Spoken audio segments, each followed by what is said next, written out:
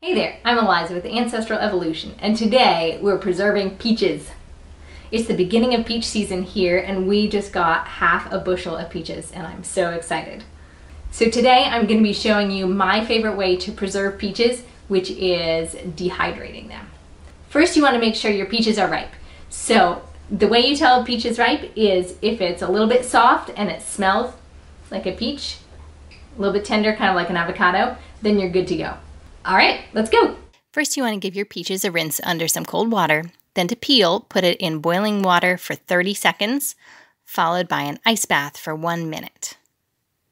Then the peel comes off really nice and easy. Then you're going to cut up your peaches. You want thin, consistent slices. Then I use lemon juice to help prevent browning on the peaches and lay them in a thin layer on your dehydrating tray. There's no need to use the silicone inserts for this project. Then set your dehydrator to 135 degrees. After your peaches are dry in about 12 to 14 hours, let them completely cool and then store in an airtight container. And there you go. Now you know how to dry peaches at home.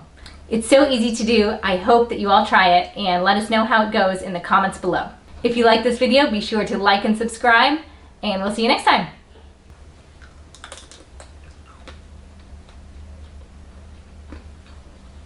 These are delicious.